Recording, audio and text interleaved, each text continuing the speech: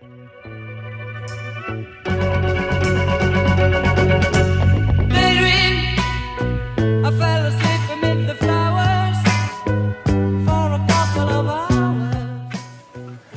общем, давно я такой ерунды не рисовал, но мне даже нравится. Вот так что-то.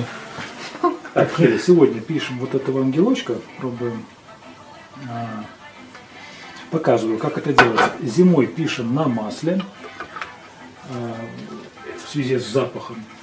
Как это делается? На масле вроде бы писать неудобно, как вы говорите. На самом деле сейчас продемонстрирую, насколько это удобно. Сначала мы смазываем холст вот этой композиции. Она уже готовая у меня. Она стандартная. Это Марс оранжевый, по-моему, или нет, Марс коричневый. Неважно, что сиена, сепия и масло. Чистое масло льняное. Смазываем хорошенько холст. Вот так на палитру выливаем немножко масла. Смазываем.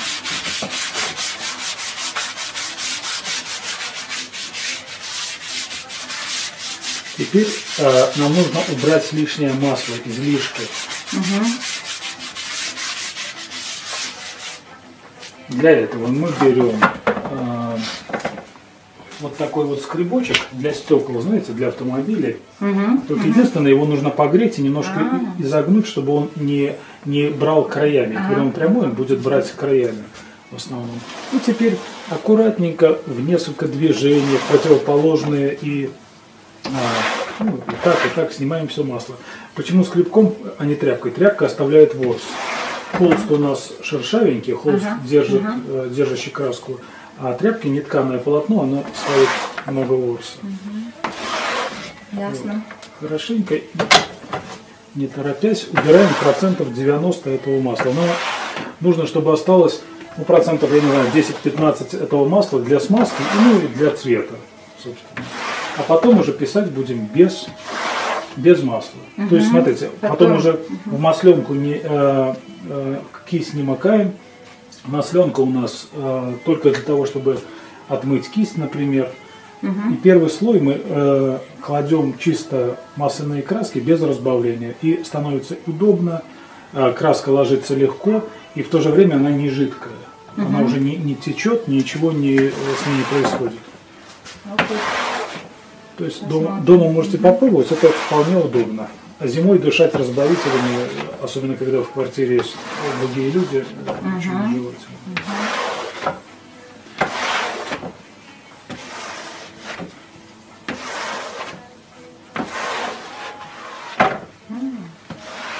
Вот, проверили, посмотрели, вот она должна быть, палец практически сухой. Вот, чуть-чуть, чуть-чуть легкий след должен остаться. Так, подготовили холст, теперь делаем рисунок. Кстати, можно рисунок делать вот такими силиконовыми карандашиками, они продаются вот эти, то есть вот в этой вот краске. Тоже неплохо рисует карандаш. Так, вот наметим.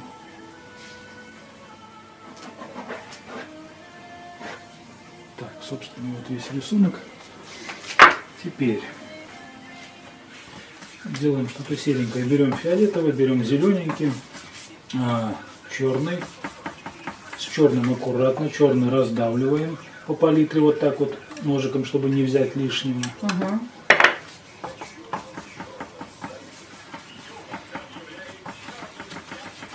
Вот масленку я от себя на всякий случай убираю, чтобы не зацепить нечаянно. Краска не нужна. Если меняем кисть, если отмываем кисть, то очень хорошо ее потом отжимаем, чтобы лишнего масла не было даже в кисти, понимаете? И тогда никаких неудобств не будет с рисованием на чистом масле. Вот, краска, насколько удобно, вот хотите попробуйте, насколько удобно кладется краска теперь на смазанный холст. Вижу. Перекрестно вот таким набираем основные пятна. Потом мы берем средний тон. Смотрите, вот как не переписываем вот эти пятна. То есть здесь темное, тут светлое. Мы берем нечто среднее, средний какой-то тон, а потом с ним будем работать. Дадим немножко темноты, если нам нужно будет прямо в эту краску. И немножко там, допустим, светлых каких-то проявлений, вот, ну, там, где это нужно, понимаете? То есть сейчас можно работать, что-то среднее такое набирать.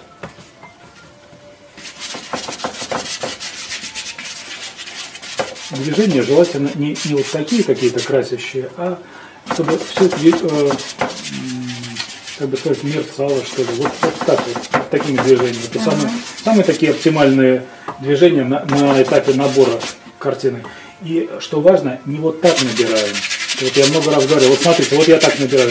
Чтобы закрасить это, мне нужно давить. У меня даже прям щетина рвется, ломается. И отсюда лезет грязь, много движений нужно затратить. Вот я видел, часто многие начинают вот так, начинать забивать картину, желательно перпендикулярной кистью, а потом уже работать можно вполне и вот такими какими-то движениями.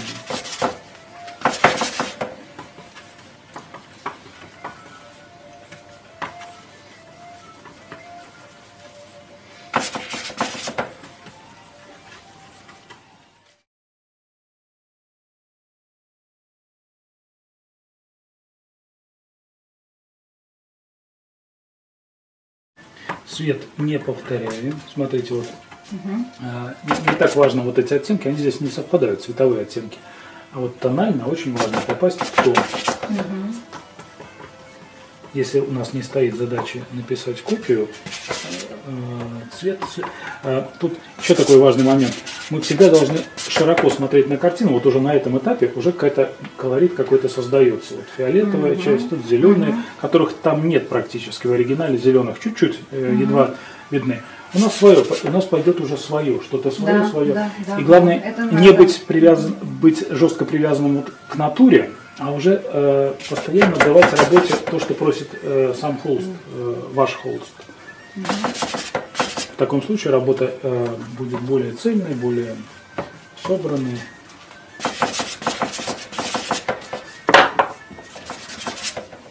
Вот цветы здесь не очень нежные. Если бы они были какие-то слишком нежные, мы бы сначала их выписали, а потом бы их обводили. Здесь в этом случае мы тонко подкладываем какую-то краску не очень яркую, а поверху мы перекроем. Мы снимем еще, кстати, чем хорош вот такой этот самый инструмент, он легко, достаточно качественно стирает с холста ошибки.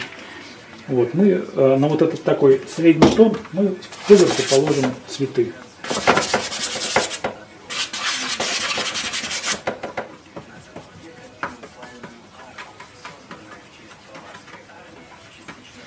Оттенки берем такие грязноватые, что ли, понимаете, для фона нельзя работать на чистых оттенках, то есть сдерживаем их, они такие должны быть пастельными, чтобы прозвучал передний объект и наши цветы. То есть фон вот этот важно брать спокойно.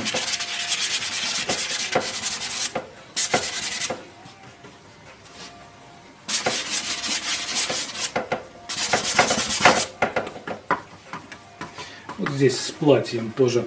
Не берем самые темные места, берем средний такой тон, какой-то что-то среднее.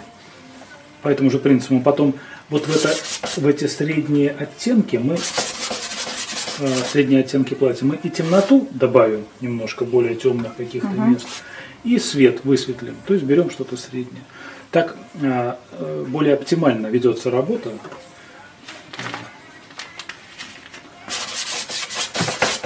Минимальными затратами, трудозатратами, так сказать.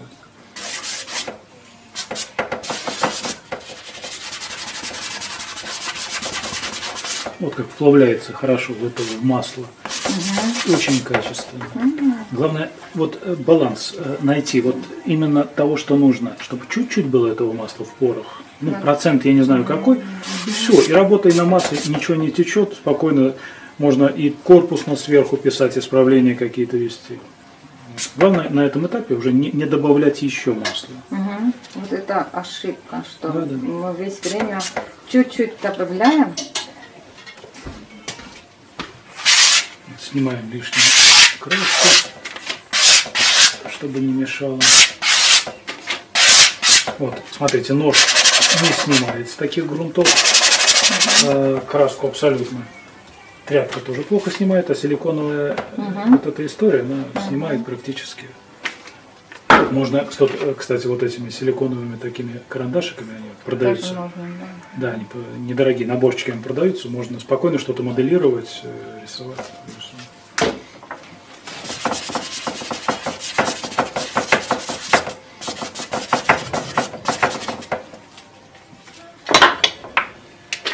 Да, набираем. Сейчас работаем щетиной, что важно. Щетина чем хорошо? Она мощная, она крепкая, особенно старые кисти, вот такие полуистертые. Они хорошо раздавливают краску тонким слоем. А нам нужны сначала тонкие слои краски, а потом поверху все это можно работать уже мягкими кистями. Не выбрасывайте никогда истертые кисти. Вот она уже грубая, она как палка. Ее, кстати, можно сделать немножко помягче. Сейчас покажу на камеру. Вот смотрите, она уже истертая, не знаю, там видно, не видно сейчас. Так, должно быть видно. Ножиком берем вот здесь у основания, срезаем какую-то часть, процентов 10 щетин. Вот, с двух сторон. И она становится у нас мягче. То есть еще какое-то время, еще, допустим, месяц можно работать. Вот я сейчас слушаю, чувствую, она мягче стала, немножко мягче. Ну, то есть она утоньшилась и будет работать. Растушевочкой можно успокоить немножко это все.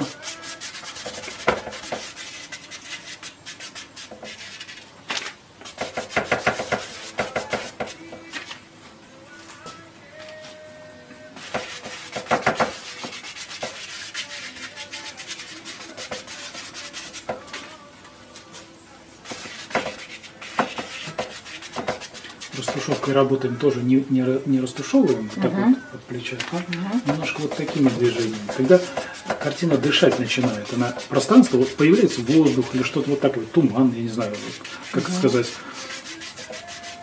более естественная атмосфера получается.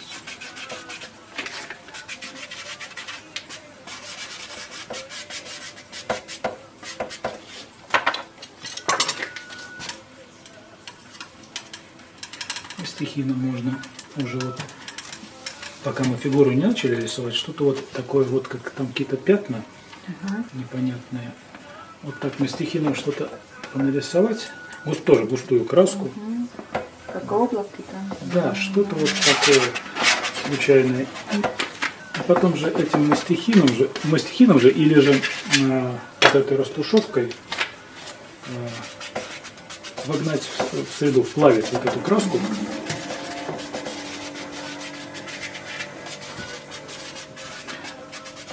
Особенно это касается, если вы темное что-то набираете. Вот, допустим, нужно что-то темную какую-то вещь. Вот это обязательно вот темное впаять в светлое, чтобы оно исчезло, ушло на второй план. Темное нежелательно, чтобы оно лежало жестко. Оно очень некрасиво смотрится. Так, там подтягиваются люди. Я пойду, пока оставим это, пускай она немножко подсыхает. Так, подкладку под волосы берем Марс оранжевый. Даже Марс коричневый, наверное, без белил. Несмотря на то, что это у нас блондинка или рыженькая какая-то девушка, абстрагируемся от того, что сверху, смотрим то, что внутри. Берем какой-то темный цвет, такой коричневый, например, или коричневый с фиолетовым. Достаточно темный.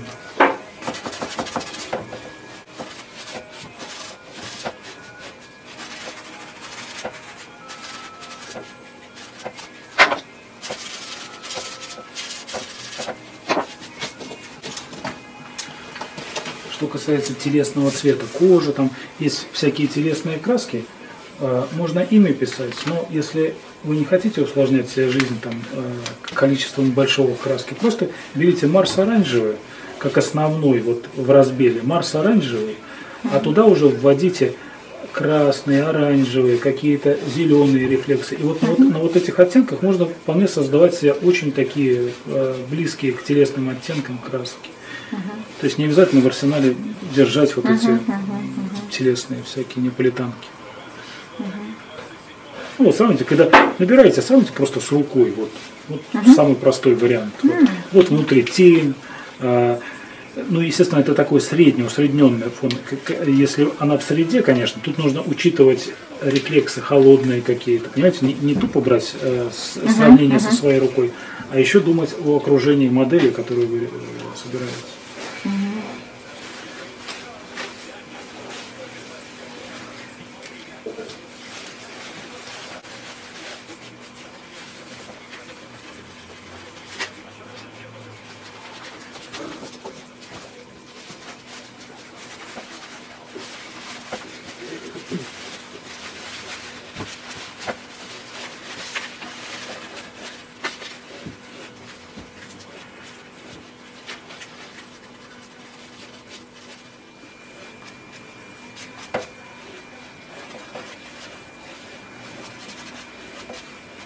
Работаем как бы от пятна, то есть делаем, тут даже не обязательно анатомию уже знать особо, вот примерные отношения, сравниваем руку, допустим, предплечье с высотой головы, мы делаем как бы широко, немножко шире делаем, чем нужно, вот, допустим, грудь, там, лицо, потом все это будем обрезать фоном. Понимаете, так проще работать. Пока делаем приблизительно, такой приблизительно, мы знаем примерно отношение, что голова будет, ну, 1,5 предплечья. Вот если плечо у нас вот здесь, локоть нужно чуть-чуть поднять. То есть голова это 7,5, у среднего человека 7,5 размеров по высоте. Можно даже вот взять линеечку и спокойно отрезать. У меня по отношению к этой голове примерно вот здесь будет пяточка. Или даже, ну кто как, есть от типа размеров человека, есть 1 к 8, ну то есть более рослая будет. Даже есть 1 к 9,5, то есть это уже высокий человек, очень высокий. Вот здесь тогда мы знаем, что талия у нас вот здесь, вот тут вот ножка пошла, где-то вот она вот здесь, у нас уже платье должно, то есть пятка будет где-то вот здесь, в этом месте платье, вот где-то вот здесь заканчивается, оно может спускаться.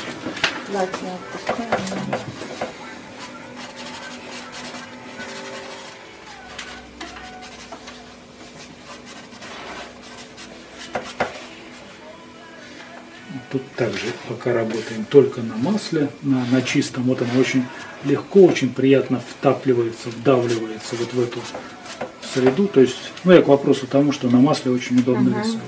Есть недостатки, есть, когда многосеансовая такая, то есть много планов, много, допустим, ты дерево рисуешь, там много веток, она мешает. Все-таки хочется работать по более сухому. Но все равно можно работать на чистейшем масле. Вот я работал лет 15, когда работал дома, ну плюс у меня аллергия на эти все разбавители. И то есть особых недостатков нет.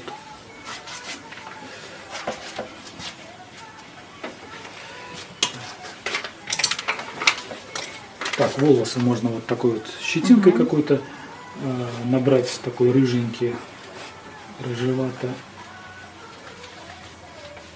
серенький цвет. Сначала смотрите промежуточные, не очень светлые оттенки.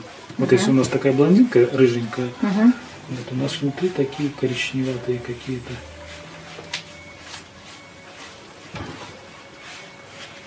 Вот легко, оставляя тень внутреннюю, мы в несколько движений даем. Видите, вот тень остались внутренние, пару движений, а потом бликующие уже волосы, то есть достаточно светлые.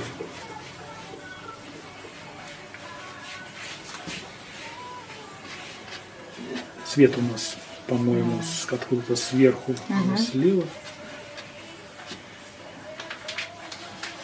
Вот можно волнистые какие-то.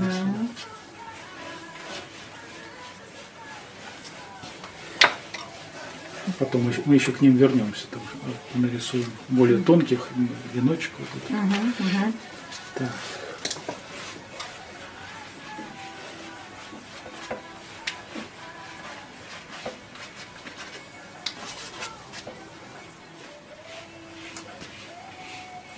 Вот, а теперь можно обрезать, попробовать вот плечико обрезать и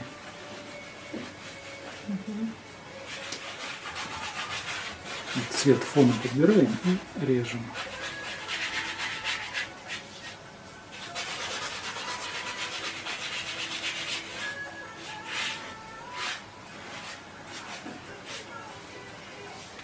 если ошиблись, опять растянули платьице, опять попробовали обрезать.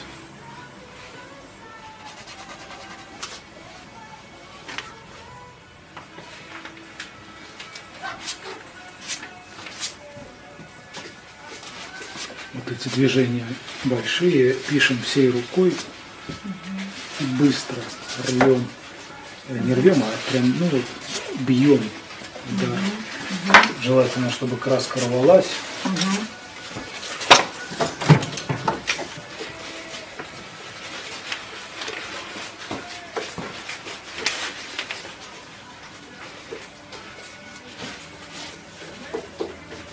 так, видите, на скорости краска, густая краска, она рвется. Это сразу чувство крылья. Ну, так ткань можно имитировать, дерево, но это всегда лучше, чем просто такой мазок. Ну, не лучше, они как бы, это разные вещи. Они должны соседствовать. Вот такой мазок рваный, воздушный, и такой плотный. Такие вещи беречь нужно. Если удался какой-то участок, все очень внимательно к нему относимся, уже не поправляем.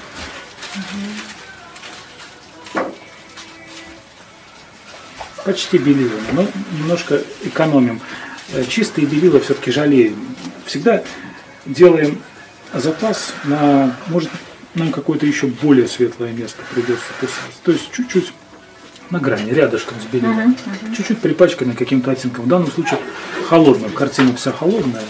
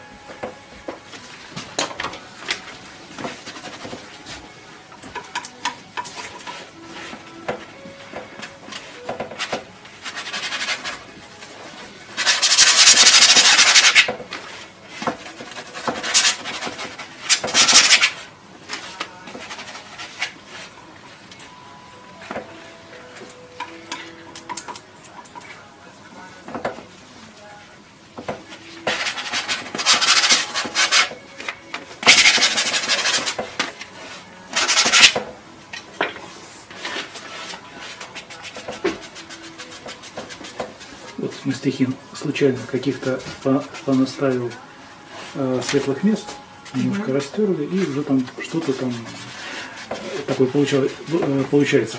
К таким местам тоже внимательно относимся, как и вот к этим. То есть не переделываем постоянно, не замучиваем места. Что получилось, то получилось. Не так, как в натуре, но свежо и уникально, так сказать. Вот здесь уже можно подготовить место под цветы, пока фигуру оставим. Картина должна вся целиком расти. Снимаем лишнее и уже под цветы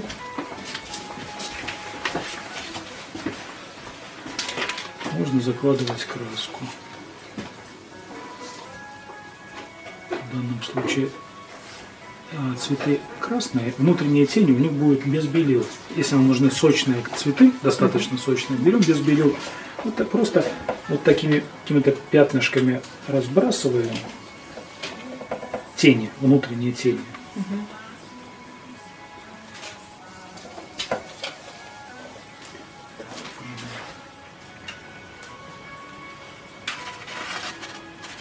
Да, вот под цветы желательно уже задник нарисовать, там что-то такое вот, такое зеленовато-оливковое.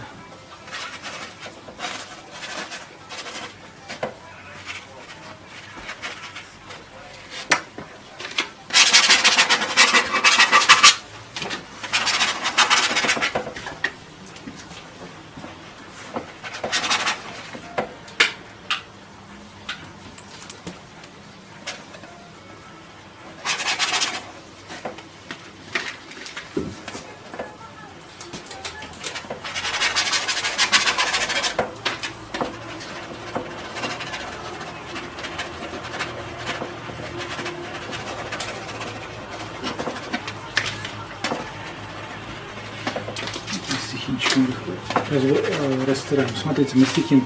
Чем нежнее мастихин, тем он красивее пишет. Обычно мастихины как берет, дайте мне мастихин в магазине. И человек уходит с мастихином, которым можно землю копать. Обычно они такие. Нужно попросить мастихинчики попросить и выбрать самый нежный, самый мягкий. И тогда он будет писать, он может и кончиком писать, и стирать удобно, и грубо делать. Ну, то есть вот это настоящий инструмент. Даже обратной стороной он писать должен.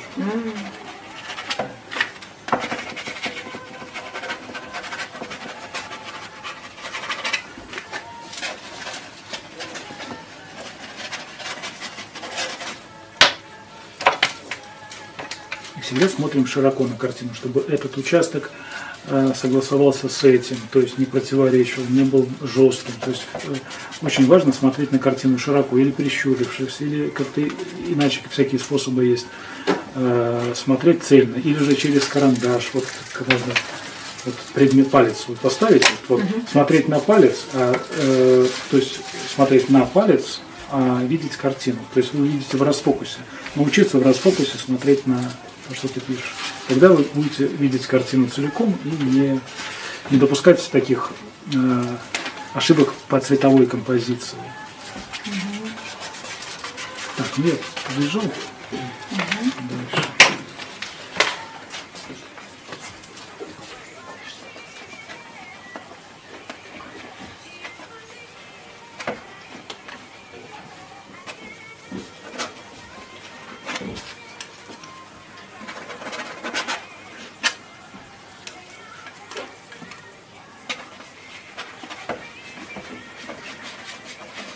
Мы пока сзади то, что сзади рисуем, а спереди прикроется такими более-менее прописанными цветами.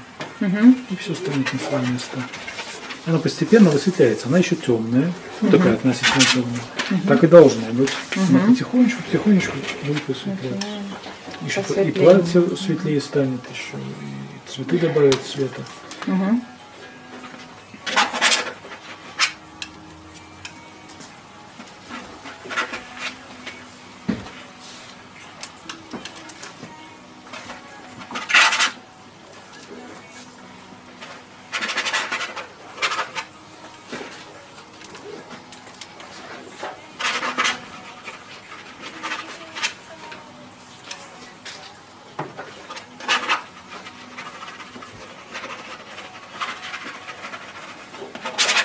Смотрите, мастихин может как сбрасывать краску густую, также растирать, разносить ребрышком, как бы оставлять сопельки такие, ну, как вам сказать, такие выпуклости. И хорошо, мастихин умеет очень качественно растушевывать, вот как видите. Особенно на холстах, которые держат краску. Ну, то есть вот можно очень качественно растушевать. То есть учитесь пользоваться мастихином. Мастихин как вспомогательное средство, это очень хороший инструмент. Но основную часть мы будем делать все же кистями. Мастихин очень хорошо делает вот такие случайности всякого рода.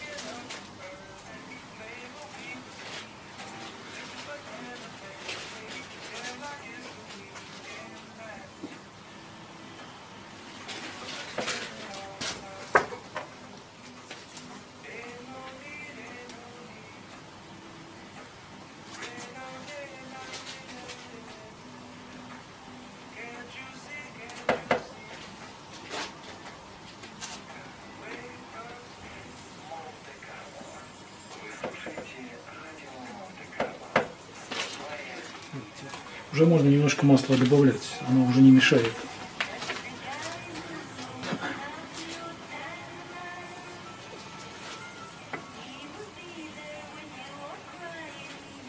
Также достаточно случайно, не очень прорисовывая, вот как бы не вырисовывать эту розочку, иначе она будет наивной и такой, как бы дать руке поиграть немножко, а потом вот в этом, в случайности, вот в этих, мы увидим эту розочку, и мы должны ее подчеркнуть, ну то есть добавить тени, света, повернуть ее в нужную сторону.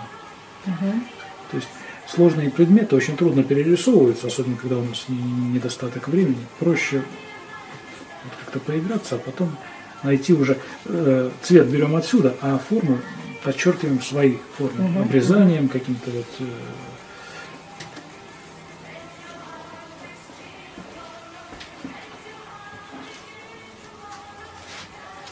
И, да, что важно, постоянно отходим. Я вот забываю об этом. На ошибки смотрим. У нас вот так устроена психика, мы можем не видеть, у нас заштамповано. Вот то, что мы рисуем, мы видим уже как бы через какие-то очки, как бы психологические, как бы нам уже это нравится, как бы мы не можем объективно смотреть. Почаще отходите, вот буквально каждую минутку отходите, смотрите на тональные ошибки, на какие-то композиционные и так далее, на ошибки в рисунке. Или же, а еще лучше относить ее на обратную сторону мастерской. Вот тогда сразу все будет видно. Фотографировать, если не ленитесь, пофотографировать. Тоже через экран устройства, это полминуты снять и посмотреть. Сразу выходят все вот эти вот наши незамеченные ошибки. Так, Хиля, я пойду, пускай подсыхает.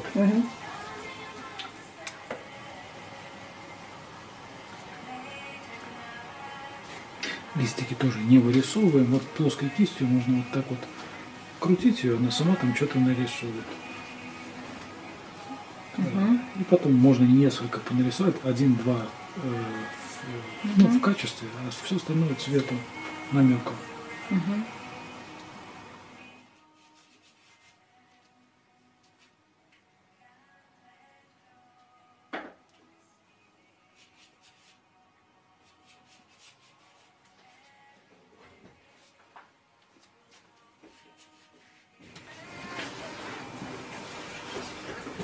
Зачем? Так? Ну вот свет накладываем, брик на волосах. Маленькая, конечно, не очень удобно по-сырому, но как-то вот так можно показать закругление. Желательно большего размера. Или уже ждать второго сеанса. Вторым сеансом можно маленькие объекты вот так делать.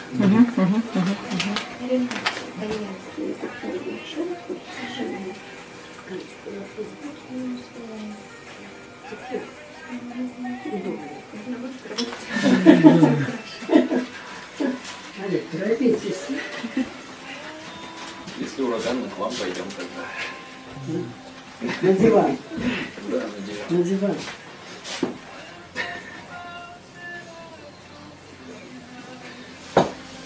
Интересно.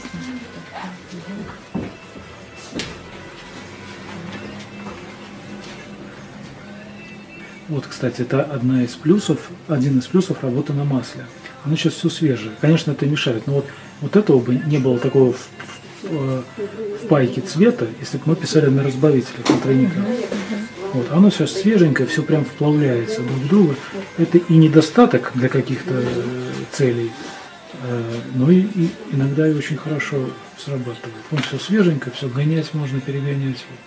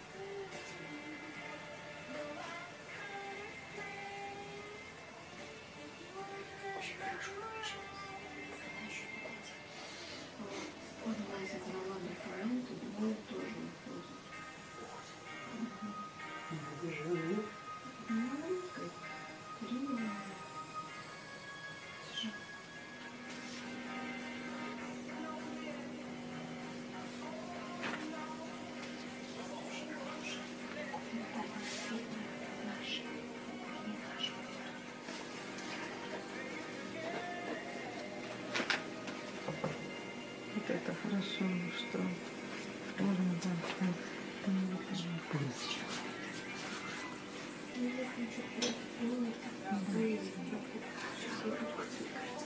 Так хочется второе крыло. Да, делаем. Тогда волос не будет.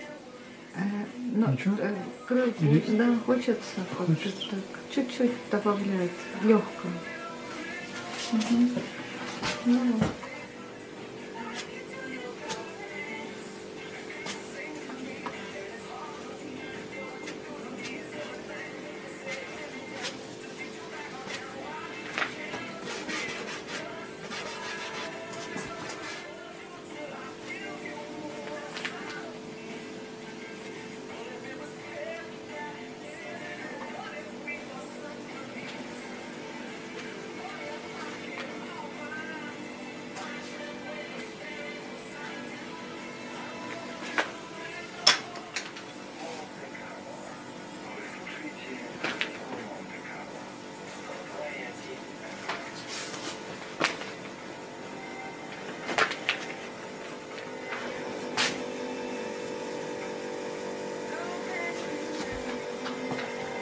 живой, не куклы больше.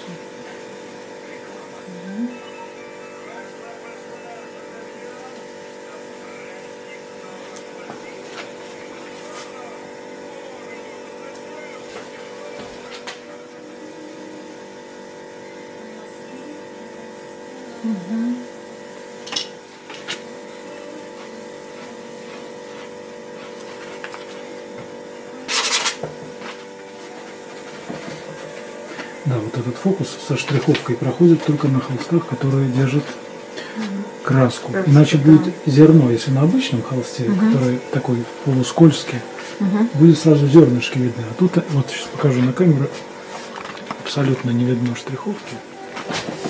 Вот, можно наносить красочку. И вот так штриховать, зерна не видно. Штрихуется очень качественно, вплоть до полного растворения.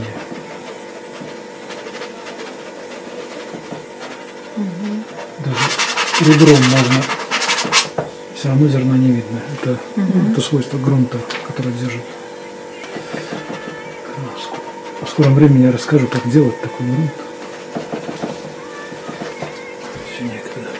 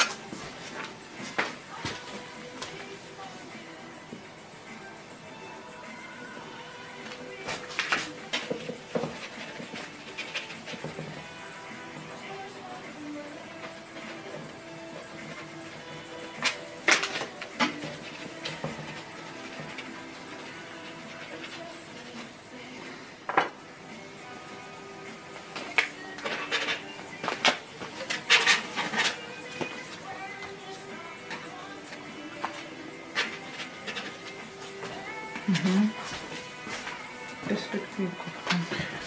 Вот я замкнул вот это вот.